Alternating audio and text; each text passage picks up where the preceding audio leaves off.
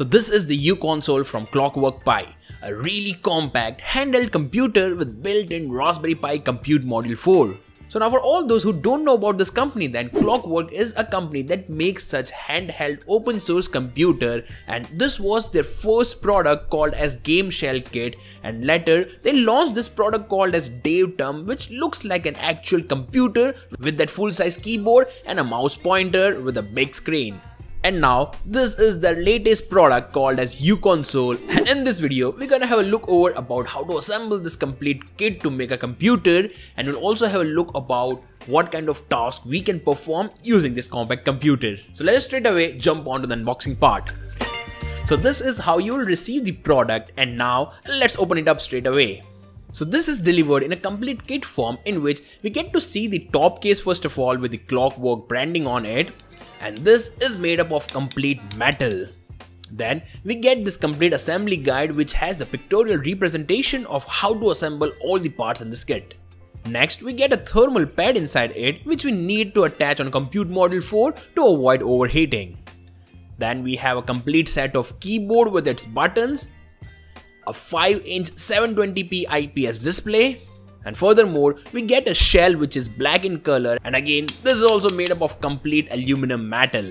Then we get a stand, a metallic back cover, and some screws. Then below all these things we get one antenna for Wi-Fi and Bluetooth connectivity, a Raspberry Pi Compute Module 4, 18650 battery holder board. Then we get the main board on which all the attachments will be connected, a SD card, and then we get an extension PCB for cellular connectivity. Now this product comes in two different variants. One is with Wi-Fi and other is the Wi-Fi plus 4G cellular connectivity. Now in my case, I'm having the Wi-Fi only variant, so that's why the PCB which we got has no component shouldered on it. But if you go for Wi-Fi plus 4G cellular, you'll be getting all the cellular related components already shouldered in this extension PCB. After that, we get the adapter PCB which will help us to connect the Compute Module 4 with our main board. Then we get this roller ball trackpad which we saw in some older BlackBerry phones. Further, we have two small speakers, one hex key for screws, and one transparent plastic button cap. So that's all you get in this complete kit, and now it's time to start the assembly. So we'll start with inserting the display in the shell, and then we'll place the keyboard panel on the place. Now here we have an extra button cap, so we'll cut it out and put these keys on the top. Now we'll place the rollerball trackpad on the dedicated spot and put the top case of the product on it. Finally, we'll attach the screws to fix this up. Now, let us keep it aside and take the main PCB board, the compute module, and the adapter PCB. So first I'll insert the Compute Module 4 on the adapter PCB and then insert this adapter PCB in our main board at this slot. Now, this feels exactly like adding some extra RAM in our computer's motherboard. Then we'll take the main top case, and here first we'll insert the button cap. Now here you can insert any of the two caps, like the transparent one or the black one. In my case, I'm using the black one to match the color of the base. So after that button, we inserted the main PCB and adjusted it to be at the proper position. Then we took the small speakers and attached at the proper spots. Now I'm not sure how loud the speakers are going to be, but we'll soon figure it out during the testing part. So after the speakers, I attached this extension PCB for 4G module. Now even though I don't have the 4G module on it, still I need to connect the PCB to make the connections of my speaker with the main board. After connecting everything properly, we fixed them all with the help of screws and then inserted this display belt and this connector. Now it's time to connect the antenna, so first we inserted this antenna from this slot and sticked it here. Later we connected it with the compute module. Now after that, we put the battery holder at a proper place and fixed that using the screws. Now I was already having a couple of 18650 batteries with me, so I inserted them in the holder. Further, we added the thermal pad on the Compute Module 4, and that's it. We finally attached the back cover on it, fixed it up with the screws, and attached a stand at the proper spot and fixed them up again with the screws. And with this, we are done with the complete assembly of our uConsole. So after this, I'll insert the SD card, and now let's just try to power it up and let's see if the SD card already has some Raspbian OS in it or not. So to power it up, we just need to press and hold the power button for a couple of seconds and voila! It got powered up, so the SD card comes with a pre-booted OS in it. And trust me, the display quality is really amazing. You're gonna love it for sure.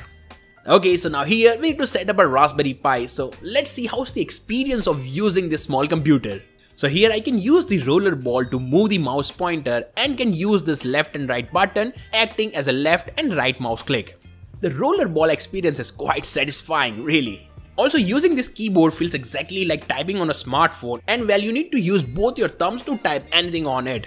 But the design is quite convenient, like it doesn't feel too broad to hold in your hands and type it out, at least in my hand. So after providing all the basic details and Wi-Fi credentials, the Raspberry Pi got rebooted and now it's ready for use. So now here, the first and foremost thing which I need to test is its built-in speaker. So I quickly opened up YouTube on this computer and started playing one of my videos. It's the single biggest change in Raspberry Pi, in the commercial part of Raspberry Pi. So speaker quality is not that loud, but anyways, we do have an audio jack with this board, so we can connect external speaker, or else we can also connect some Bluetooth speaker with it, so it's not an issue. Now talking about the performance, then I was able to play a YouTube video on this computer without any buffering or lagging, so you can definitely use this compact computer to show your videos or presentations.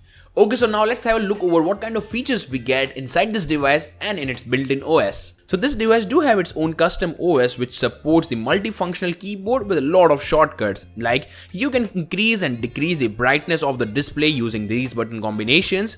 And trust me, the maximum brightness of the display is good enough to work on this computer directly under the sky. Then you can increase and decrease the volume with the help of these button combinations. Also, the keyboard has backlight in it which you can turn on and off with these button combinations. And as this device runs on a battery, we do have a battery percentage indicator at the top right corner of the device. Also, you can easily get this custom OS built on the Raspbian OS from their GitHub repository, whose link I'll be providing you in the description of this video. Now, as this compact computer got all the ports with it, let's try to attach an external display, keyboard and mouse. So here I'm connecting the USB dongle for mouse and keyboard and further connecting the HDMI cable for the display. And now I can use this uConsole as a dock and I can do whatever task I want to perform in it, but now in a bigger screen and with a bigger keyboard.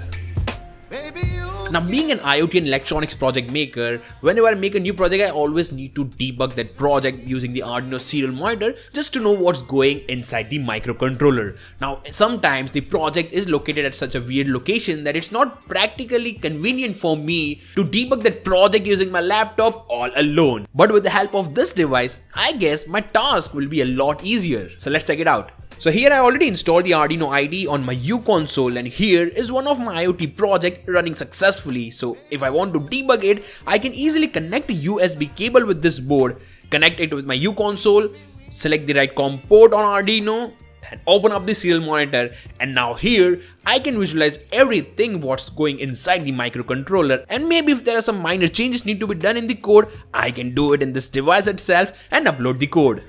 A super duper convenient device for such kind of applications, and maybe I think this device is made for such programmers and hackers because this is a super compact computer yet super powerful. So I think I'll definitely be using this computer for this kind of applications quite often.